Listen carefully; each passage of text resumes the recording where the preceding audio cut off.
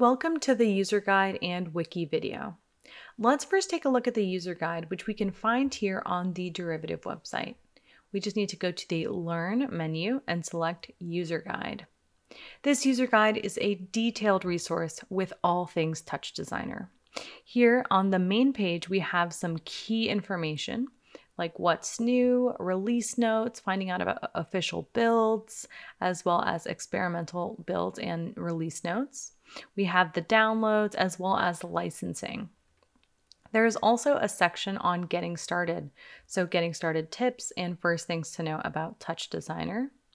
There are references for tutorials and workshop videos, as well as additional documentation, which can be found here on the left-hand side as well. So we have a glossary, which you can reference here, Python, which is also linked out here on the left-hand side. We have sample components, tools, and examples like op snippets, the palette browser, as well as community assets. We, of course, have a link out to the Derivative forum, a section on white papers and topics, which is a great way to look more in depth to a specific topic or something you might be researching. The TouchDesigner Video Server Specification Guide is incredibly helpful for looking at details for what you might need to consider when building a server if you want to use TouchDesigner. Additionally, there is an online courses section. This section here, they are paid courses, but there are some useful tutorials and workshops that might be interesting to you. There is another resources section, and this section has a helpful link for books to help you learn TouchDesigner, a link to the FAQ, which you can also find here on the left-hand side, and additional projects and resources. So this user guide has a ton of information. It is one long page and really helpful for getting started with TouchDesigner and also learning more and getting deeper into it. We can also go to the wiki format. So this is a user guide similar to this, just in the wiki format. So clicked on that, and now we're here in the wiki. This is docs.derivative.ca, and this has all the same information as the user guide, just slightly formatted differently. And here we can see again, this is all that we saw before with similar links here on the left-hand side with some additional links as well. So if you're ever trying to get to the wiki, this may look familiar, and that's because it's the main resource that we use whenever we're looking for help with a specific operator or anything like that.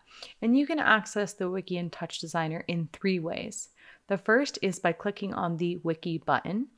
The second is using the question mark icons here on the parameter dialog, so the help and the Python help.